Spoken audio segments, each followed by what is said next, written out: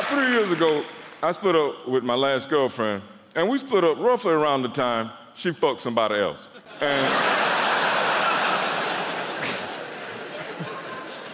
roughly in the same vicinity of time. And I was hurt, but I couldn't. I mean, I've cheated before, a fair bit, and I've been cheated on a lot, probably more than I know.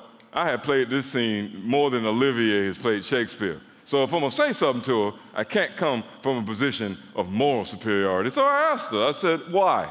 And she says, honestly? I said, yeah, you made me do it.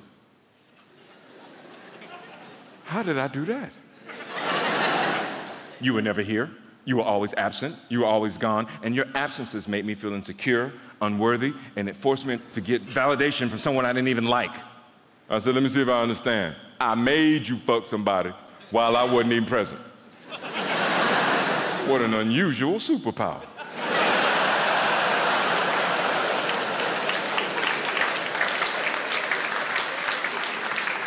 Is that what you're gonna tell your friends? I just wanna know in case I bump into your friends at a party and they shoot me bitch looks and I'll be in on the joke. I can go, yep, I am such a prick, I messed up, I deserve your scorn. I was jogging through the forest one morning and 50 yards away I saw a meteor that had recently crash landed. I could still feel the heat and the radiation, but I felt compelled to go up to it.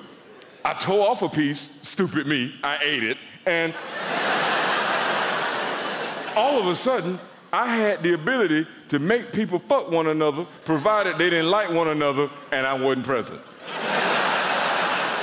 And I was so excited with this new power, the first and only person I could think of to test it on was my girlfriend.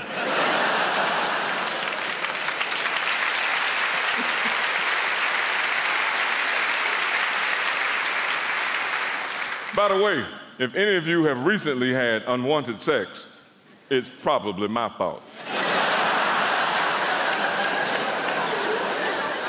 I mean, the other day I gave a lady a compliment, and I realized that British people's problem with compliments is they can't tell if you're slagging them off or not. You know, they can't tell. A buddy of mine, he was wearing his hat the other day, and I said, hey, bro, you look snappy in that hat. And he was like, and I said, I'm American. I have no subtext. And he went, oh, well, thank you very much.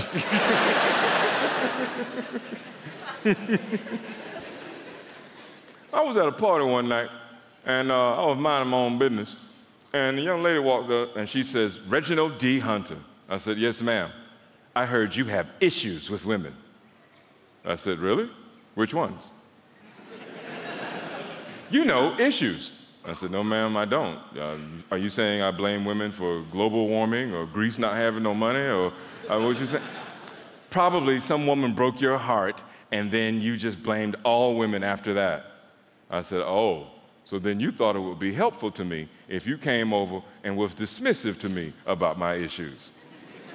I wasn't being dismissive. Yes, ma'am, you were. You walked up and gave me a piece of gossip and then gave me the summation of what it's supposed to be. You haven't asked me anything about myself. It was dismissive. You take that back. I was not being dismissive. I said, okay, maybe I'm misjudging. I have had a drink. And who knows? Maybe your period's on. And